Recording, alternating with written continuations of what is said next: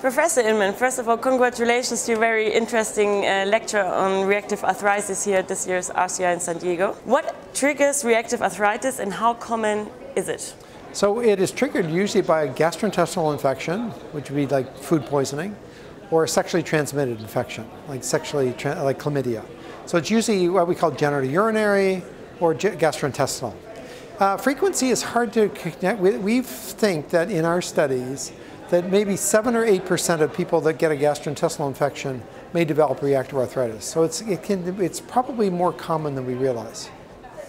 Can you tell us a little bit about the biological mechanisms linking the antecedent infections to arthritis? Yeah, so we think that the local immune response that starts in the gastrointestinal tract starts to set the stage for migration of inflammatory cells. They start out in the gastrointestinal tract, in the lamina propria, but then they migrate to the joints, like the sacroiliac joint, lower extremity joints. And so what we have, in our studies, we have found inflammatory cells that originate in the gut appear in the joints in ankylosing spondylitis. And we think that's likely to be the case in reactive arthritis. What is the first-line therapy? The first-line therapy is still anti-inflammatories and possibly corticosteroids, either intra-articular steroids or oral steroids. We try to limit the oral steroids. And in some cases, that's all you need, anti-inflammatories plus the steroids, and just being patient. But there's the second-line treatment that's required in more severe cases, and that would either be sulfasalazine or methotrexate or both. And then there's a smaller group that is not responding to either that one, and that group may go on to TNF inhibitors. The interesting little subgroup amongst that treatment plan is the role of antibiotics. So I presented a study today in which double antibiotics, doxycycline and rifampin, were used for reactive arthritis after a chlamydial infection. So that's the interesting twist on that.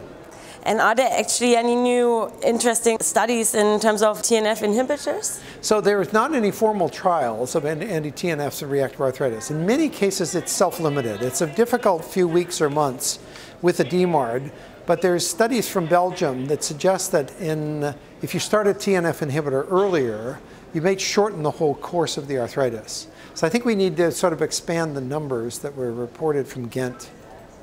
You mentioned the gut-joint axis. Yes. What is the actual role of the microbiota in arthritis? Right. So we do think that in a disease like ankylosing spondylitis, there's gut inflammation in perhaps in 50 or 60% of patients, and they're not aware of it.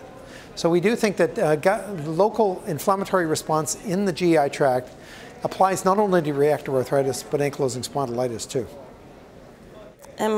Where do you think will research take us in the next 10 years? So I think what we're doing is particularly looking at the trafficking molecules. So somehow these bad guys that are locally inducing inflammation in the gut and the joint are migrating. And the question is, can we modify that migratory pattern by being traffic cops? Are there actually any current studies available so, on that? Not in reactive arthritis, but in inflammatory bowel disease, drugs like vedolizumab that block the alpha-4 beta integrin actually are effective. What we don't know is whether if we block the trafficking of the lymphocytes to the gut, will they help the joints or make them worse? We don't really quite know that yet.